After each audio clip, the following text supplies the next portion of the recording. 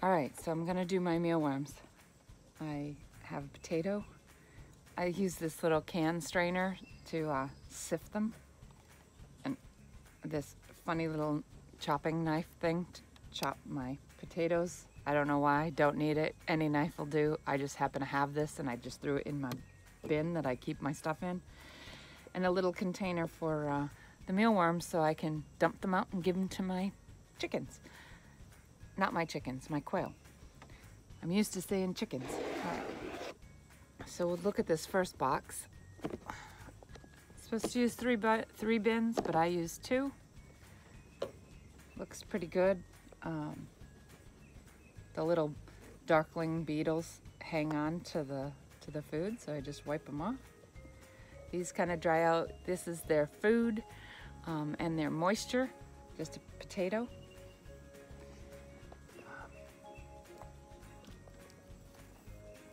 Open them up and make sure there's no beetles inside so I don't throw them away. When I clean them out, I put the potatoes on a little tray so that they, a little cover to a bin so it sits on top, but as they get in there and they eat, they mix it up. And then what I do is I sift them, separate the beetles out. Actually, I'm looking and I don't really see a lot of worms. Oh yeah. Let's see. They've been in here for about 2 weeks, and so what I do is I leave all the beetles in here, let them lay eggs and let them hatch, and then pull all the beetles out. But I'm not really seeing a lot of itty bitty worms.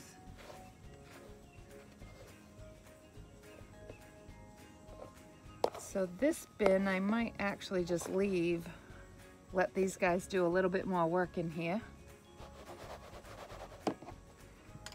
So I'll just give them a fresh potato.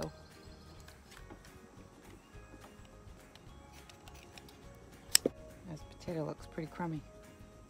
Ew. Yep.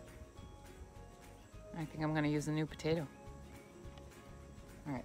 I'm gonna swap out the potato after. That one looks pretty weird. These guys get to stay and keep working. And these guys are pretty gross. They've been in here for a while. The worms, as they grow, they shed a layer of skin, so there's a lot of layers in here. So this bin is pretty much done. It's really gross and junky. There's not, they've eaten through almost all of the bran, the wheat bran, that is their bedding. Sometimes I'll put oats in their bedding, but these guys have pretty much used everything that's usable in here already. I might just dump this whole bin into the quail house.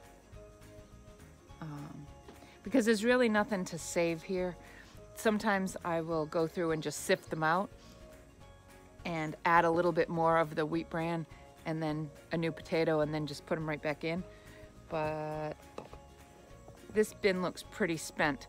So I'm just gonna take the yucky potatoes out and dump this entire bin into the quail house and then set it up again for new beetles so that they can start making new mealworms.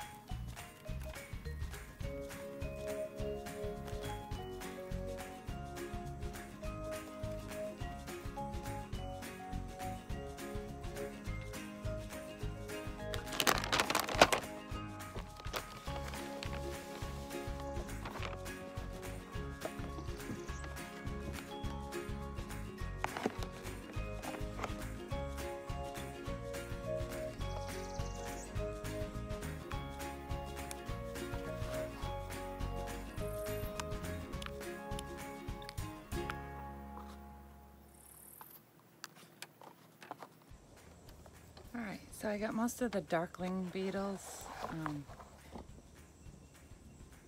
took them all out of the first bin and put them in here so that they can start laying eggs in here. Right now this is a fresh bin, so this will take a while for all of the eggs to hatch once they finally start laying them. But this bin here has been sitting for about 2 weeks, and I let all the beetles do their thing, lay their eggs and let them grow, so I don't see many tiny ones. I see a couple of really tiny ones in there, so they've got to grow a little bit longer. And then it starts the whole cycle over again. It's supposed to have 3 bins. Once these guys lay all their eggs, so in about 2 weeks I'll go ahead and switch these guys out. I should put them into another bin and then have this one. But what I'm going to do is just let this first one grow out quite a while, probably 4 weeks.